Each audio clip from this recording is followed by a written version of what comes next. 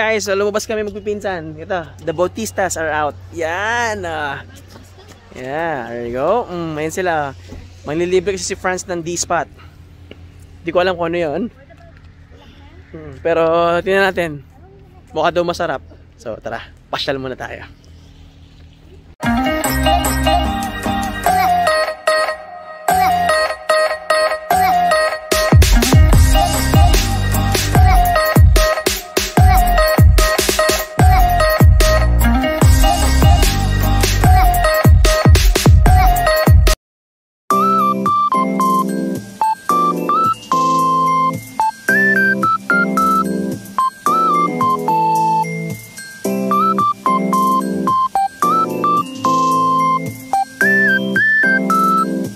So, pauwi na kami. Thank you, Ate Fran, sa pa-dessert. Yan. Nilibre kami ni Ate Fran sa D-spot. Yan. Diba? D-spot lang ang malakas. So, ayun. Punta na kami. Uwi na ba tayo? Uwi na rin kami kasi nilalambig. Parang gusto magpakape. Bukas. Starbucks tayo bukas.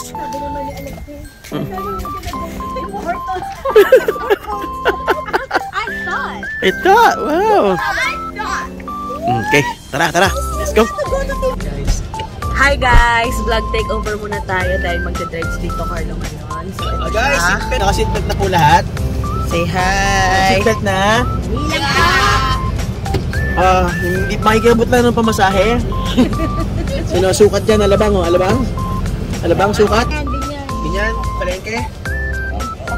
Tara, kaya Ate Franz, yun na? Game! Yan, sexy. Sexy tayo, ha? Roseland? Yan. Diretso mo na. Tapos alam sa ating Glenana Road na, Hilman? Mag-group road tayo. Ay, meron doon parang kanto. Yeah. Let's go. So, here nga pala guys, nakakapag-drive ako. Tataka kayo, ba't ako nakakapag-drive kahit nandito ako? Well, if you have a Canadian driver's license, just to let you know, it's interprovincial. So, if you have a driver's license from other provinces na legit or eligible for driving, a class 1 or class 5 or whatever it is, pwede kayo mag-drive sa iba't ibang province. Pero, hindi ko lang alam kung yung penalty is medyo malaki or ano. Hindi, kaya mag-iingat tayo mag-drive. Kasi hindi tayo taga rito. Turn off ko muna guys. Sino yung kumatot? Sino mumutot? Kailangan natin i-reveal sa vlog yung sino ututin sa atin. Mangangamoy na naman tayo ngayon. So ito nga. Diretso mo na lang yan. So habang nag-drive tayo, so kwentuhan tayo magpipinsan mga Bautistas. Ayan. So ano naman, kamusta naman ang mga buhay natin dito sa Ontario? Ayos naman, naka-adjust na. Kamusta yung mga bagong dating? Ikaw, Franz, Enzo, Ate Len? Kamusta kayo dito? Good, I have a work. Yay, proud's important.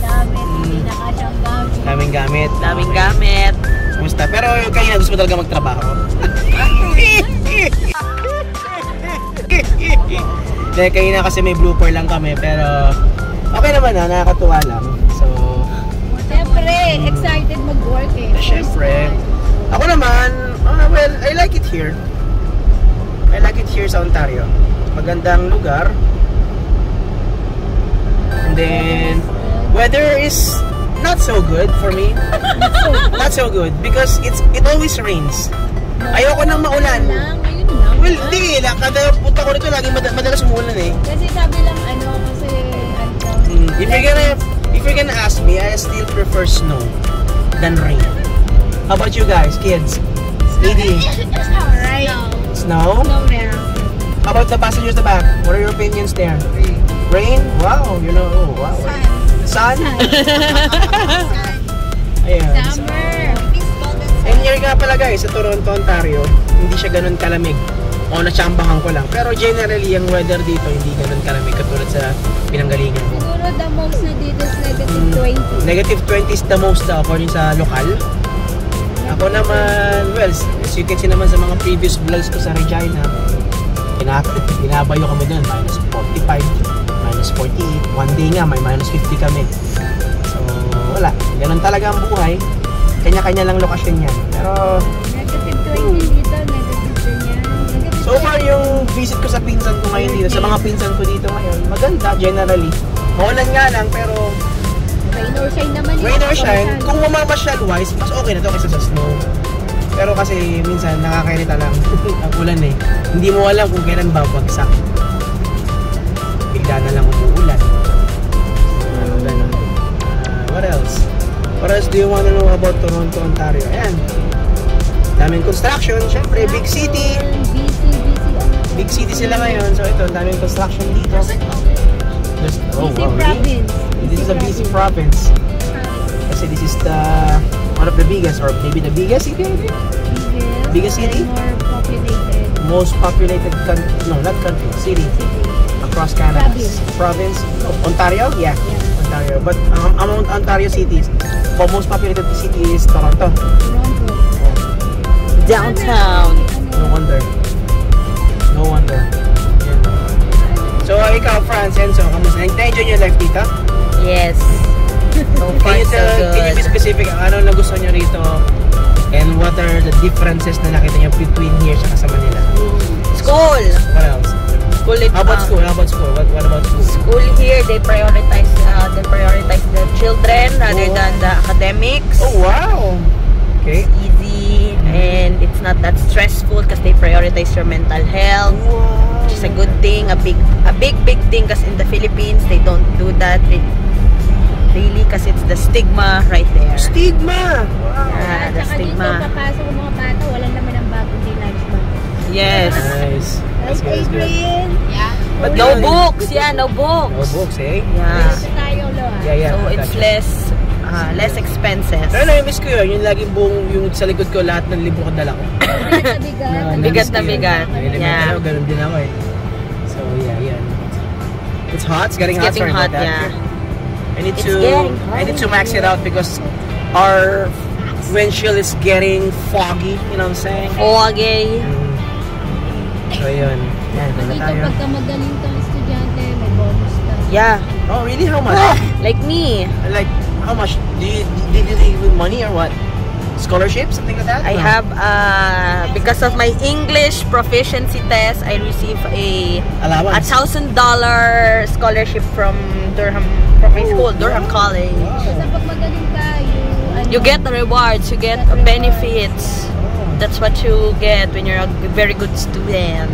Nice. Ganun pala ang beneficiary. So, yun nga pala guys, interprovincial yan. So, provincial, it depends on the province, ano nyo yan, the jurisdiction or rules or ano tawag dito, policy regarding dyan. Sa kanila ganito, ganyan. Sa amin sa Saskatchewan, wala akong narinig na ganyan. Well, di man estudyante, pero according to sa pamangkin ko doon sa Sikay at sa Regina, wala naman ganun. Ano kasi I'm not sure, pero mas marami kasing mga benefits talaga in regards sa students, that's good. kids, right, family. Eh naman ang nagustuhan ko rin sa Canada. Yeah. Child tax benefits at saka yung when it comes to reuniting family talaga priority ng gobyerno yan. Yan naman nagustuhan ko. Sa Pilipinas nga, di ba, usually holidays, extended long hours sa No, Short time, di ba? they prioritize. Yeah. Oo, di ba? Prioritize the talaga Christmas. Yeah, specifically Christmas right there, di ba? Close. oriented yung mga tao. Nice, yun ang gusto ko. Christmas, sarado, New Year. Well, New Year, pili lang din yung mga may bukas. Maganda. Yun ang nagustuhan ko rin talaga dito sa Sa holiday, marami yan. So yun, nice. Galing. Pag summer, talagang summer. Talagang lahat. Ganda pala. Ano nakalabas. Diba guys? Camping, ganyan. Yes, tataka kayo, nakakapag-vlog ako pero nag-drive ako. Kasi may camera man ako.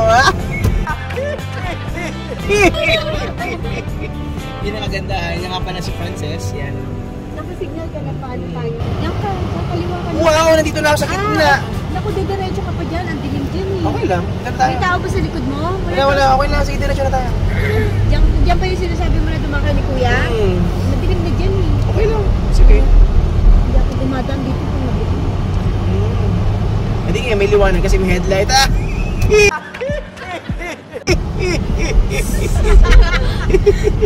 Tito boy.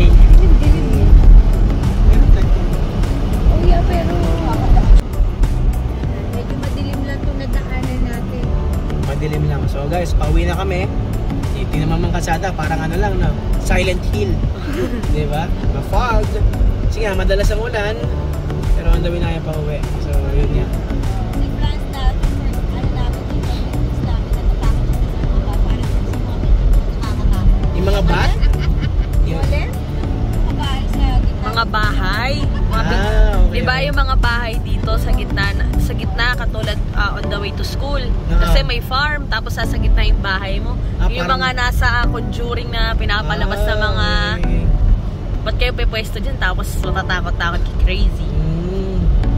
So Well, American. Well, laki talaga yung influence ng Amerika sa Canada. Yung talagang kapitbahay. Yeah. So yun. Nag-enjoy ba kayo? Yes. Sa pa-dessert? Of course. Yes, Yes, sir. sir. Plans for the dessert. Yun ang nagagawa ng Yes, time. Next time make sure there's next time make sure there's a nips, ha? Nips. A candy like A candy. Like a Smarties. M&M, yeah. local version. Yeah. Philippine Melts in version. your mouth, not in your hand. Okay. That's the... How will you try that? No, Nips? sir. You don't have nips here. Why would you have that one here? It's local. It's very local. Oh wow, in the Pacific. Yeah. Pacific what? Store? Pacific Ocean. Wow.